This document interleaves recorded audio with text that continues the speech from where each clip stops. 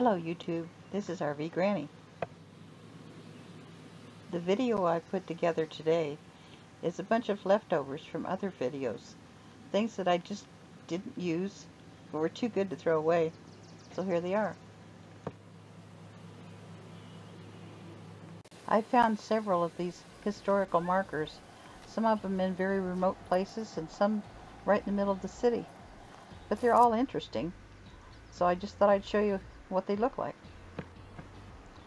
This one marked an Indian ambush where some soldiers were killed, and then it also pointed out a road that used to be important to the settlers. This one points out the location of a fort, but I'm surprised it survived being so close to the road. This one was unusual. 4 different things were memorialized on it. The next one was in a very busy spot, right next to a pawn shop. This one was out in the country.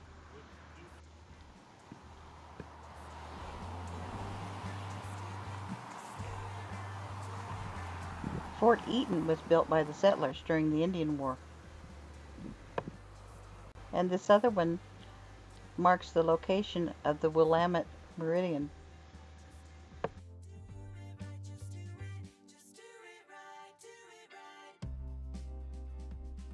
This is Silvaseed. They're a family-owned business that has been in Roy for 125 years. They collect pine cones, dry them in these sheds, and then grow seedlings to replace the trees that are cut down by the loggers.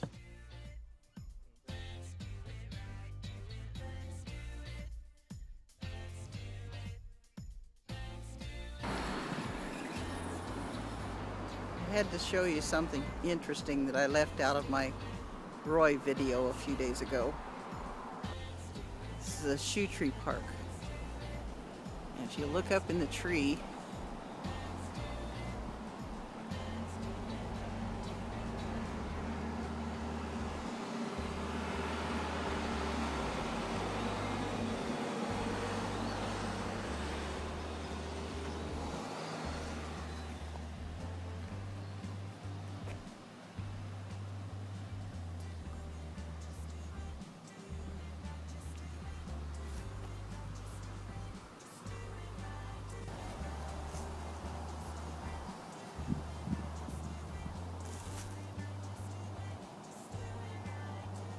should have brought my old sneakers with me.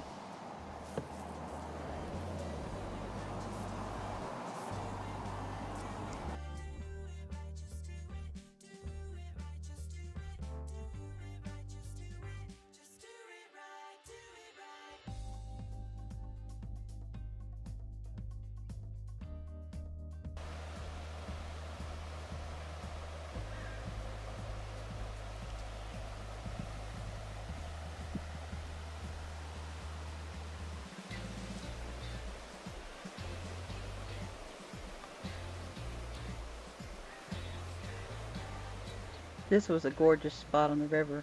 I wish my camera were better.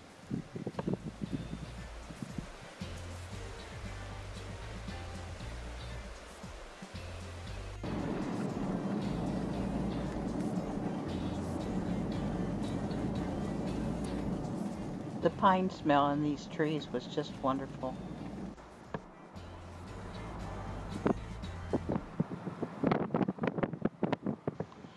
We were on the Nisqually Indian Reservation, and this is the Red Wind Inn that is owned and operated by the Nisqually Indian tribe.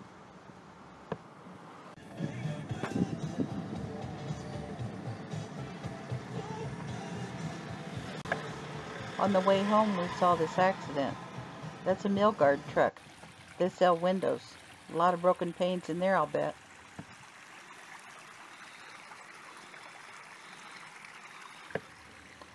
We took this a couple of weeks ago. It's Puyallup River and it comes straight off the mountain. But you can see where the water should be by the color of the sand. What did you do? What did you get into? Bonnie, look at me. You're filthy. I think she found a campfire.